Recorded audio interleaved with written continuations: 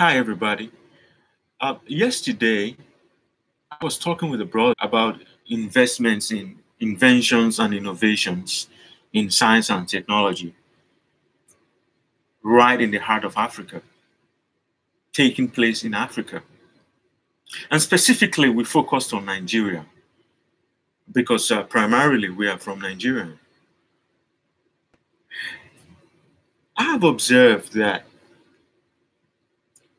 we do not have enough investments in inventions and innovations in the area of science and technology in Nigeria. And the question is why? Why is it so? There are individuals who can put in 20,000 naira, 50,000 naira, 100,000 naira, 500,000 naira, 2 million naira, etc., to fund research work in the area of science and technology. But they're not doing that. The question is why? We have individuals who are knowledgeable in the area of science and technology, who may have ideas about products that can add value to the lives of people in Nigeria, in Africa, and around the world. But there's one key thing holding them back: money.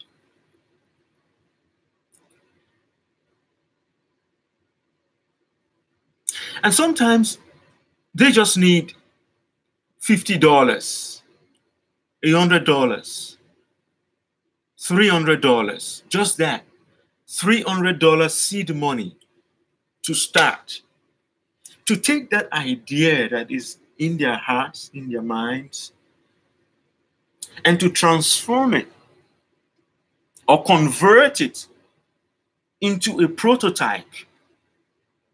A prototype that you can see, you can touch, you can feel, you can handle.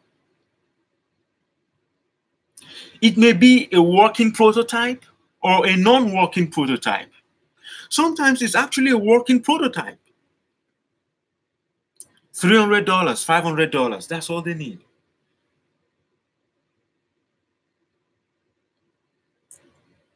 So why are they not getting that support? Why don't we have that culture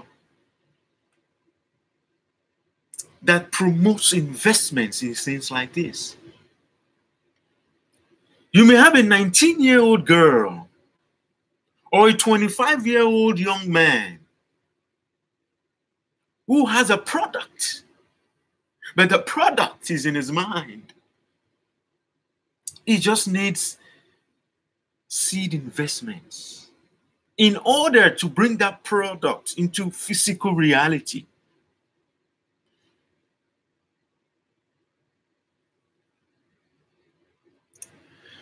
Some people may spend $500 just for one weekend, buying drinks, food, entertaining friends. People spend $1,000, $5,000, believe it or not, $10,000 just in one weekend in Nigeria. But they have never thought about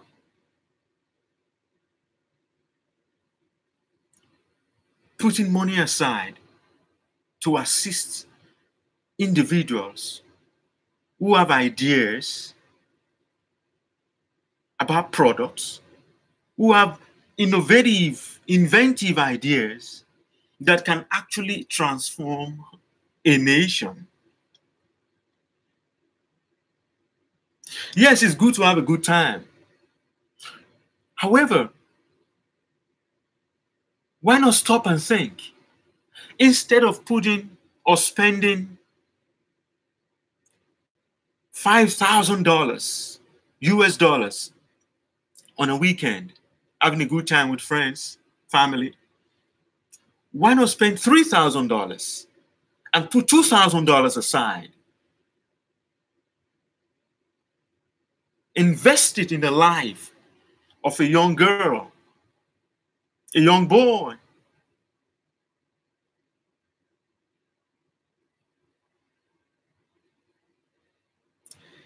That $2,000, you put it aside, can lead to the creation of a product that can transform the Nigerian economy. Think about that for a minute. Think about that for a minute, please. Yes, we have investors in Nigeria, angel investors, but they are few and far between, as far as I know. And clearly, we're not seeing a lot of products coming out of Nigeria. This is a fact. This is 2018, and so far it is a recorded fact. How can we change these things? These are very important questions, my dear brothers and sisters. We have people who are inventors, innovators. They are there, but they're not getting the much needed support. People always say the government, the government. Why do we have this mentality that the government will do everything? No government can do everything. However, yes, the government has a role to play. We need the right people in leadership that would inspire a nation, that would wake up the collective consciousness of a people, that would challenge or place a great challenge on us as a collective in order for us as a nation to be a major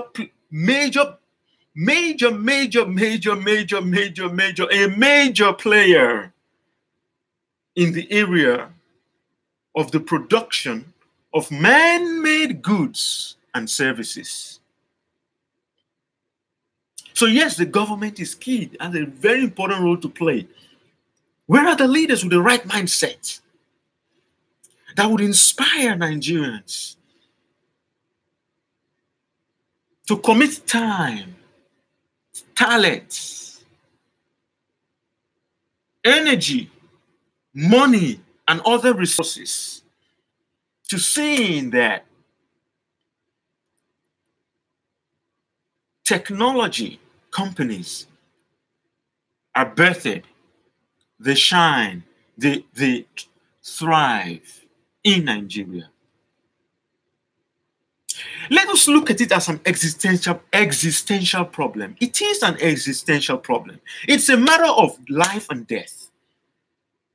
The other day, President Obama, while in office, did not allow for military equipment to be sold to Nigeria to fight Boko Haram, a terrorist group. He and his team, or some of his elected officials, the elected officials who supported his stand, were of the opinion that the Nigerian army had human rights abuses. The point I'm trying to make is this. The fight against terrorism was hampered by the refusal of the Obama administration, for whatever reasons, to sell military equipment to the Nigerian government. Yes, we appreciate the United States of America and other countries who provide military equipment. That is appreciated. And yes, we will continue, or we should continue to do business with them in that area. However, let us ask ourselves this question, honestly. Do you have to wait for another country to provide military equipment to you in order to ensure safety, peace, and security within your borders? Why can't you provide or create these military equipments? Do you think along those lines? We need more people in leadership and followership, the general public, to think along these lines. Very important. Why can't you provide these equipments? Why not? Why can you not put systems and structures in place to see that you in your own country are creating, making, providing military equipments in order to ensure peace, security, and safety within your borders? What stops you from doing it? If the United States can do it, why can't you do it? If Britain can do it, if Russia can do it, why can you not do it? You have two brains just like they have. Let us ask these questions. It is an existential problem. So for if whatever reasons a country you rely on for military equipment refuse to send you or to sell to you these equipments, you're in trouble. Stop and think about that for a minute. It's important. It is a matter of life and death. If there's an outbreak,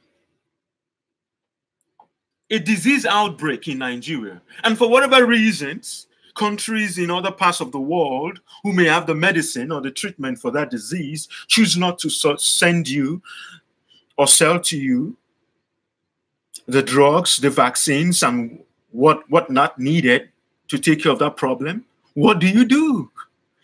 This is an existential problem. It's a matter of life and death.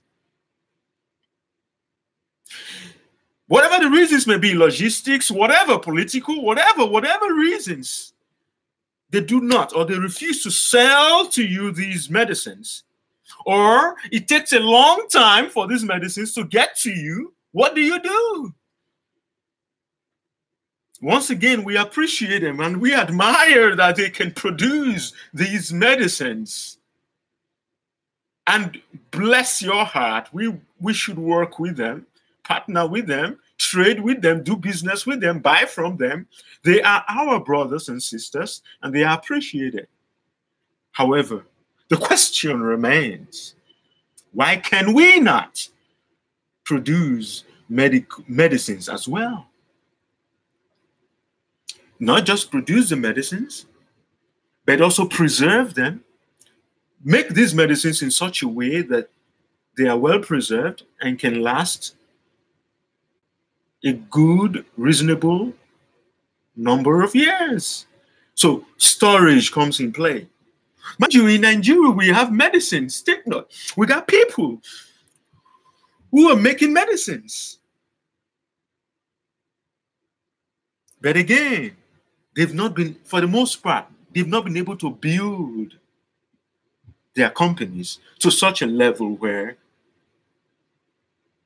they can provide more than enough for the entire population and even export to other parts of the world. In some cases, we have some treatments to all kinds of sicknesses and diseases. Treatment discovered in Nigeria. But guess what? They're not readily available to the masses. Why? It takes capital to do so. It takes a good structure in place to do so. It takes proper organization and management to do so. These are some key problems we have. Why, even to this day, have we not corrected these problems? It's not that we don't even have individuals in Nigeria who have provided solutions to all kinds of problems. But it's not enough to have such people. Other things have to be in place. Proper organization, proper structure, proper support systems or support base. proper funding, adequate funding. This is what we're talking about. The government has a role to play. Also, the general public has a role to play. Let us search our hearts. We have people who got money, who can turn things around. For a scientist or a technologist who can turn things around, for a brother or a sister who has come up with a cure to a sickness or disease, but they're not doing that. Why are they not doing that?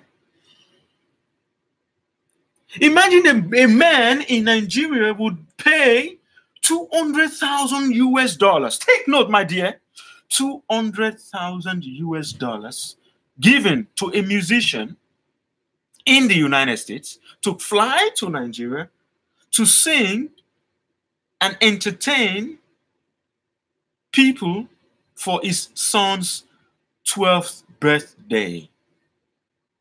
Happening in Nigeria. You would get a musician from the United States, pay him 200,000 US dollars, have him come to Nigeria to sing, to spend maybe 2 or 3 hours in your house, entertain guests, celebrating your son's 12th birthday. The same you will not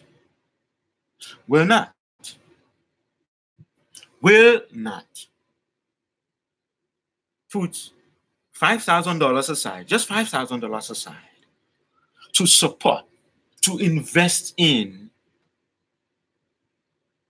the work of a fellow Nigerian who has a cure to a sickness or a disease, or who has a product. It's in his mind or in our mind, but the individual wants to bring it out to fruition physically. A product that would add value. Take note of the word value. Add value to the lives of millions of people all over Nigeria and all around the world, while at the same time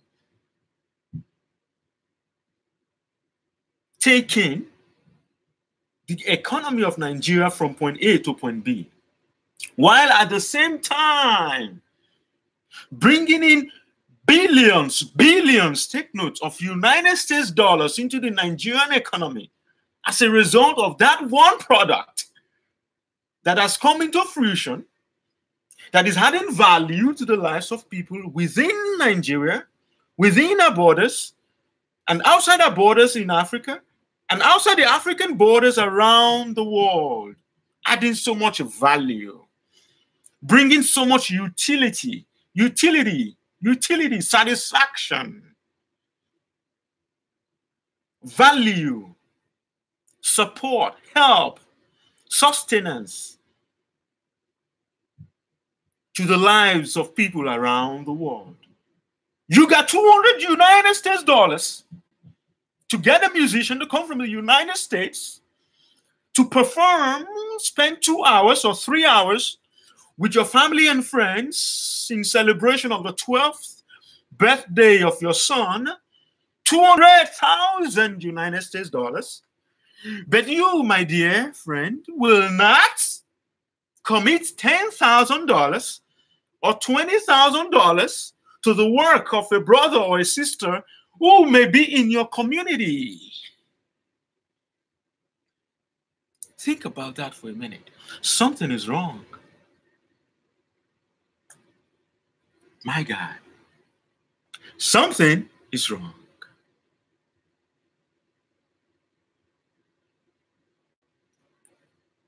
We have to encourage ourselves. We have to sit down and think differently. This is an existential problem, my dear. It is. It is a matter of life and death. We got to see it that way, from that perspective, and see that things change for the good of the black man, and of course, for the good of the planet. How can you just be consuming? What are you giving back? You have people from different parts of the world who make things that add value to your lives. Look at the smartphone in your hands.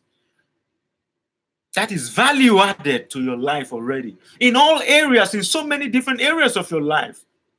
Your business life, your entertainment life, your educational life, etc., even your spiritual life. You can go to your smartphone and easily read or watch videos with issues of and about godliness. With your smartphone, the business you are involved in or the work you are involved in or the firm or company that you run is able to run smoothly, is able to get some added benefits because you have a smartphone. Somebody or some people did that. They spent time and effort, money invested, systems and structures put in place to ensure a smooth organizational structure. This is why you have your smartphone, my dear.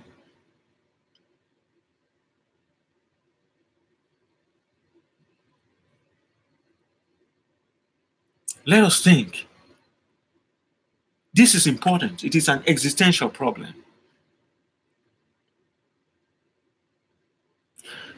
Malaria fever has been wreaking havoc in Nigeria for years upon years upon years upon years. Thousands of people, maybe millions, have died over the years. People are dying today as we speak because of malaria fever. We got mosquitoes. God bless mosquitoes. They are part of what you may call the ecosystem, the food chain. Of course, there are benefits of every insect or animal created. But we got a problem of mosquito bites and malaria fever. You can tap into the benefits of mosquitoes and use it to add value to the planet. Fair enough. However, this is what I'm going to right now. Malaria wreaking havoc. Where's the cure? You are in Nigeria. Are you waiting for somebody from outside Nigeria to come to you with a cure to malaria? We have the cure in Nigeria. Even long ago, our ancestors, they've come up with a cure to malaria. But why has it not been mass-produced? Where is the organization, the management, the structure in place to see that this cure that we already have in Nigeria, we have it? Call it herbal medicine, traditional African medicine, call it whatever you want to call it. We have the cure to malaria. To prevent malaria and or to treat malaria. We have it. Where is the cure in our medicine stores, in our pharmacies? Where is it? Made in Nigeria, boldly written. Where is it? Well packaged, well preserved. It has having a lifespan of maybe 5 years, expiration date maybe in 2 years' time or 5 years' time. Where is it? When will we think and do things differently? Where are the leaders in government who would inspire a nation and challenge a people and say, let's make it happen, Nigeria? Where are the masses to support these individuals who have the cure? You can spend 100,000 naira on a weekend, but you will not commit 20,000 naira to such people. You can spend 20 million naira on a burial ceremony. Have you ever thought about spending 17 million naira instead of 20 and then commit 3 million to research and research into inventions and innovations in science and technology? Have you ever considered that? Your next door neighbor or a brother in a neighboring state may have the cure to malaria. Have you ever considered putting that 3 million naira into that? So why are you going to spend 20 million for a burial ceremony when you can comfortably spend 15 or 17 and still have a good burial ceremony? And then take that 3 million or 5 million and give to that brother, invest. Oh, you may not even give him, oh, I'm giving you as a gift. You may give him as a gift, but you don't have to. You can say, I'm partnering with you. I'm going to be an angel investor. I'm going to put this 3 million or 5 million naira into the work you're doing because you're working to come up with a cure to malaria. Or you even have the cure already. I'm going to support you. So we're going to have a good system in place to see that this cure that you have will be mass produced and put successfully in the hands of millions of Nigerians all over Nigeria and millions of people all over Africa and around the world. And we bring an end to this malaria problem. I'm going to do just that, my dear. Not until we get more people like this with this mindset. We're not going anywhere as Nigerians or as Nigeria as a country. This is an existential problem. It's a problem of life and death.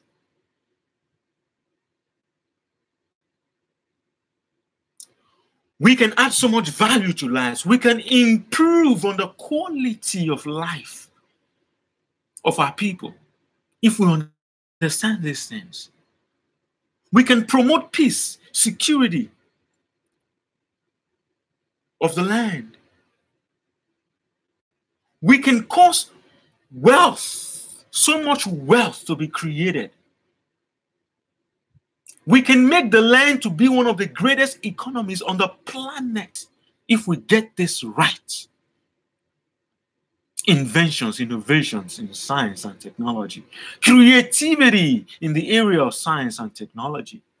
Of course, creativity in other areas are important as well, in the arts. We need investments in that as well. That's another area, my God. And there are many other areas as well. We have to begin to think differently on how we spend money, on how we move money around in Nigeria.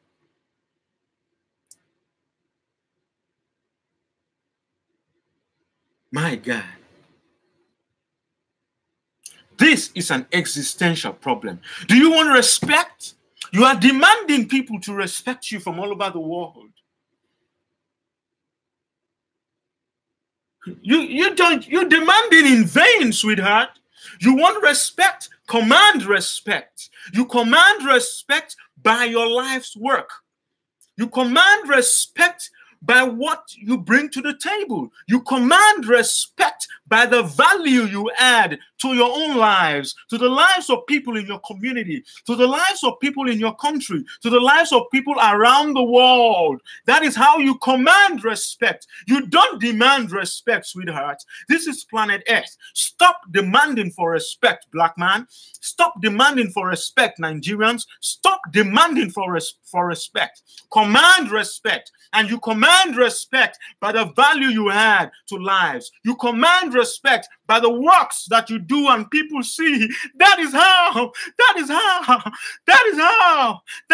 you command respect. That is how you command respect, people.